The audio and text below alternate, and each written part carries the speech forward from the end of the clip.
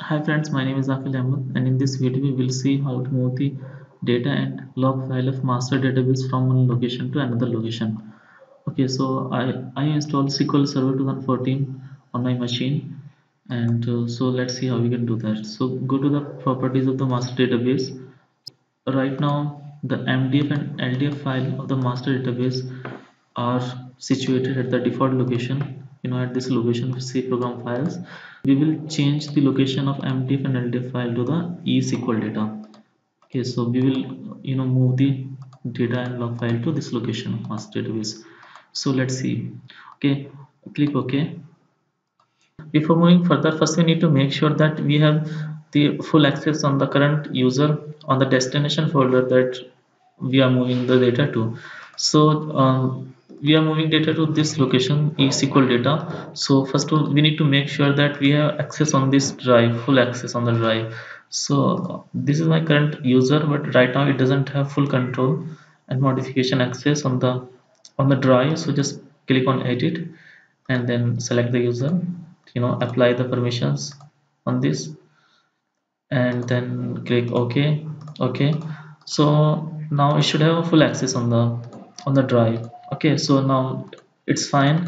And then on the folder itself, just remove the read only property, click OK. So now we have full access on the drive. So it's very important, like first we need to make sure that we have full access on the folder and on the drive before moving further. We need to open the configuration SQL Server configuration manager to make these changes. So open the SQL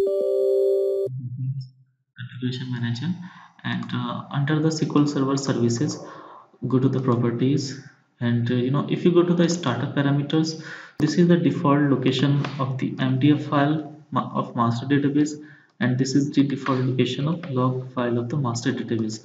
So we need to change the location of the master database here.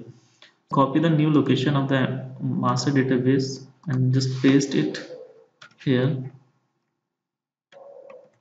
Okay, and then click on update. So the default location, new location of master database has been updated, and now update the LDF location of master database here with the new one. So this is the new location of the master database. Click apply. So let's say that you need to restart the SQL Server services to change the default location. Click OK. So just stop the services of SQL Server for now, so that we can copy the MDF and LDF files of master database to the new location. Okay, so the SQL Server services has been stopped. Now go to the default location and copy the data and log file of master database, and we pasted it them at the new location. Okay, so now start the SQL Server services. Okay, so SQL Server has been restarted, and now you know master database is accessible. So go to the properties, and okay, so the default location of master database has been changed to the new location. So thanks guys for watching the video, and if you like the video, then please click the like button and do subscribe to our channel to see more videos on MSBI platform. Thank you.